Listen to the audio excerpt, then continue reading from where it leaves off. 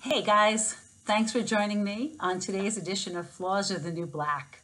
I've been thinking about you all week and reflecting on conversations I've had recently, emails I've received, comments that have been left, even Facebook messages that I've gotten and read.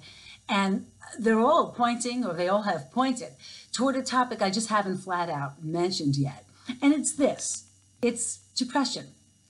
And the reason I mention it and the reason I think it's been coming up is because I want you to know that when you're a caregiver or you are a parent of a child with autism, you are going to more than likely, lots of times, feel like crap.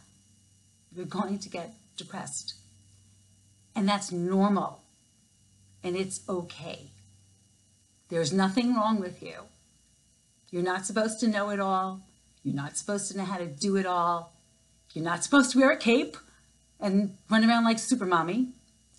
You're allowed to feel sad. You're allowed to say, I don't know what to do with this. I'm going to crawl under my desk, which is my preferred place to hide when I'm depressed. And I want you to know that the best thing you can do when you feel like you can't get out of your own way, you can't get out of your own bed in the morning, you just want to cry, the best thing you can do is reach out and tell somebody. If you don't want to say the word depressed, I understand. Men don't like that word. But they can tell you, I feel a little down, or I feel a little blue. Go with that. Tell somebody. Call your mom. Tell your girlfriend. Tell one of the moms in the pickup line at school. The best thing to do is to reach out. And it's very hard. It feels almost counterintuitive when we are sad and feeling anxious and frightened. Somebody gets a diagnosis of cancer, we are scared. It doesn't feel right to reach out. We kind of want to cuddle with it. We want to curl up in a little ball and rock. But that's the worst thing we can do. I would suggest two things, definitely reach out.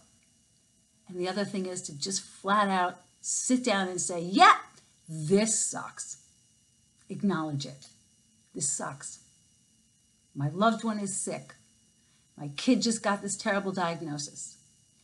Every hope and dream I've had for my marriage, for my child, that's it. It's up in smoke. Somebody's going to die. Somebody else is maybe never going to leave home.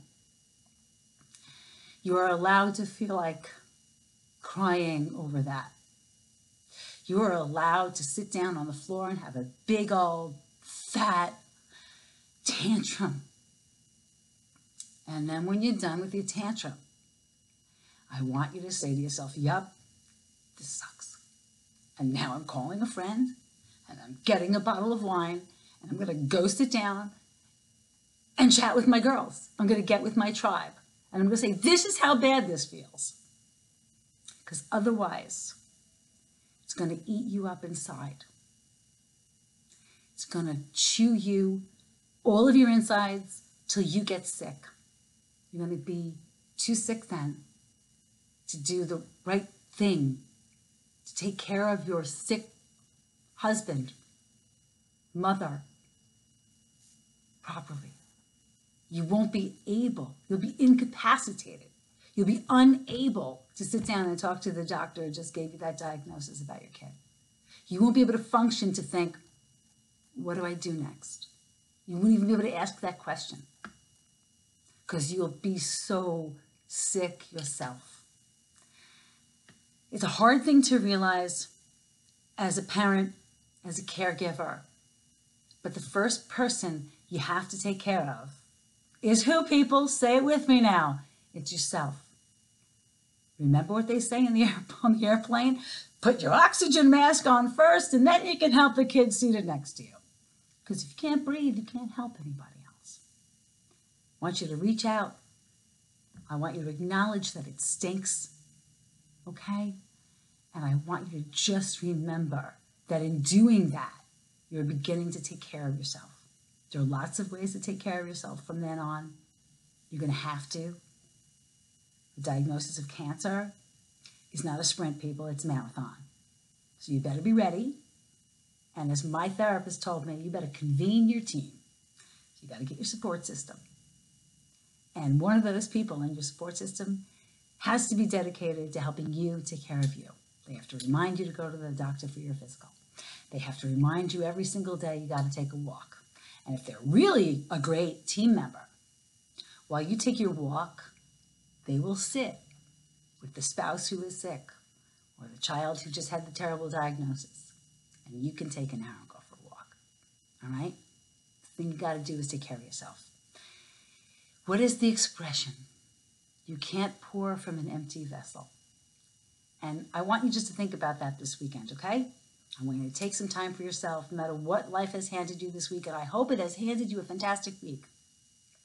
But everybody has something always niggling at the back of their brain. Something that makes us doubt ourselves, feel anxious, frightened, a little depressed. Only way to combat that is to take care of ourselves, all right? So carve out some you time for you this weekend, and I'll see you next week. Thanks so much for watching. Bye-bye.